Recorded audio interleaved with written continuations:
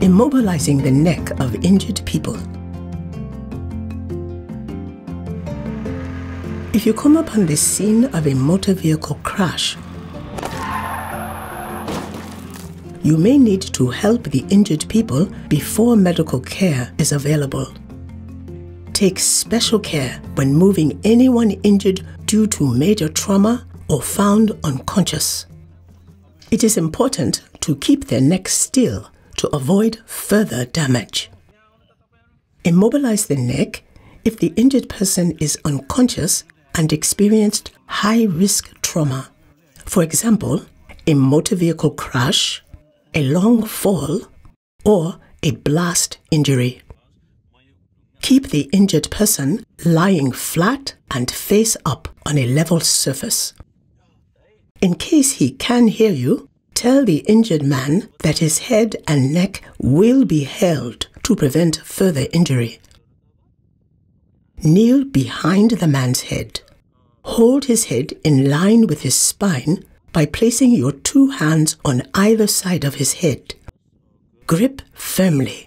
Gently hold the head and neck still, taking care not to block his ears with your hands. You can immobilize the neck with locally available materials. The team uses the injured man's shoes. Place one shoe on either side of his head and secure them with a cloth tie across the forehead. Take care not to move the man's neck. Immobilize the neck of a person who is conscious and has severe neck pain or has difficulty moving or feeling his arms or legs. 2 rolled towels are used to keep the neck from moving. Place a rolled towel on either side of his head and secure it with a cloth tie across the forehead and the chin while keeping his neck still.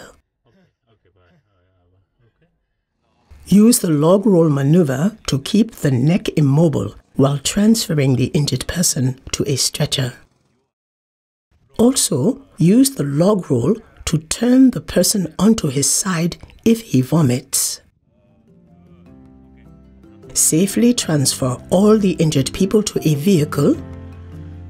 Notify the hospital about their injuries and the time you estimate they will arrive. Remember, immobilize the neck of an injured person who experienced high-risk trauma or has neck pain or difficulty feeling or moving their arms or legs.